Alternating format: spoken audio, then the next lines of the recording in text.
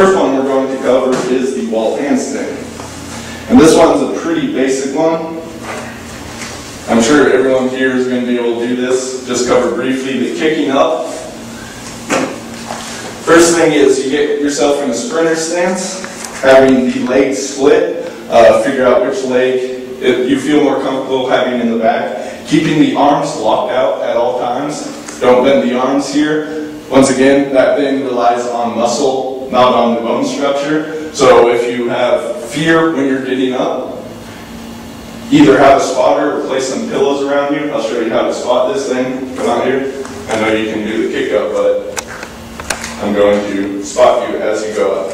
So as kicking up with this leg, you can put the hand on the back and go ahead and kick. And just help them get into the position.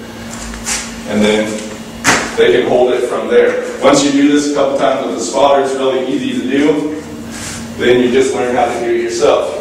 So you're jumping up with the back leg and then jumping up with the other leg to get some weight here.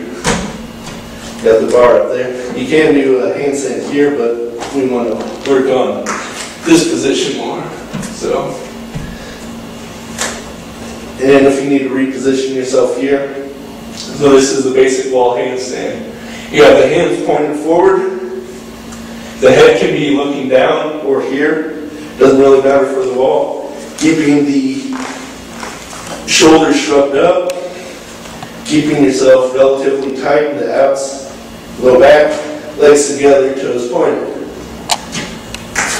Basic handstand position. Let's have you each go through this.